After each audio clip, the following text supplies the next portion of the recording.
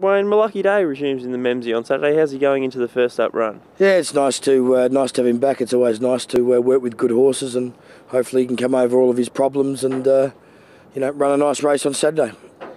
Obviously, one run at a time for him at this stage of the preparation. But is it 2 weeks between runs you're looking to give him each progression, or? Well, I mean, Saturday will tell us a big picture. So he's been out of the scene for a long time. So Saturday will give us a lot of answers. He certainly doesn't have to win, but as long as he hits the line. But we'll know a lot more about him and his insides after he gets to race day practice.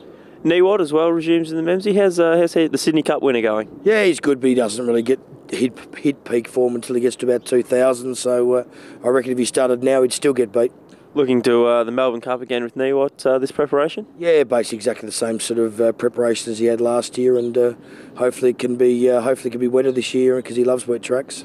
Now we obviously have to ask you, how's All Too Hard come through his very good first up run heading into the Run to the Rose on Saturday in Sydney? Yeah, obviously the race is certainly going to be tougher with Piero in it, and they're both good colts, and I was actually hoping they wouldn't meet till maybe the Caulfield Guineas, because it would have made the Caulfield Guineas a little bit more special, so to speak. But he's good, our bloke, and he's trained on well, so expect him to run good.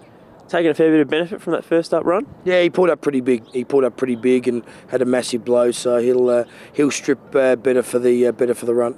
And he's still got improvement to come heading into the Rose? Oh, it's a long way to go, the Caulfield Guineas, mate. So you don't lock down too hard and too tight. Spring's a long time.